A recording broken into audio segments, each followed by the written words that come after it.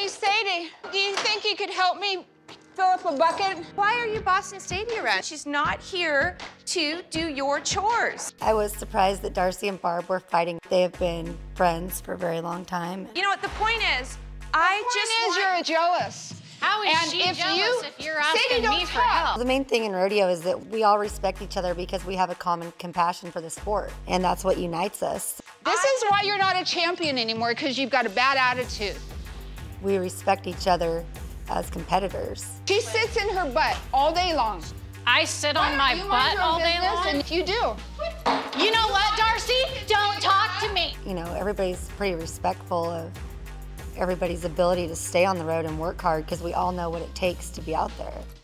I don't do anything all day long. You don't. Oh, walk away, princess. You don't like it when somebody's giving it the right back to you, do you? When Barb told me that her and Darcy got into a fight, I could not believe that we were already starting off the year like this. I'm sick of her. After I run at Red Bluff, she can kiss my ass. I just don't want us to be here and be just bickering at each other and we need to have winning attitudes so that we can prevail and kick ass.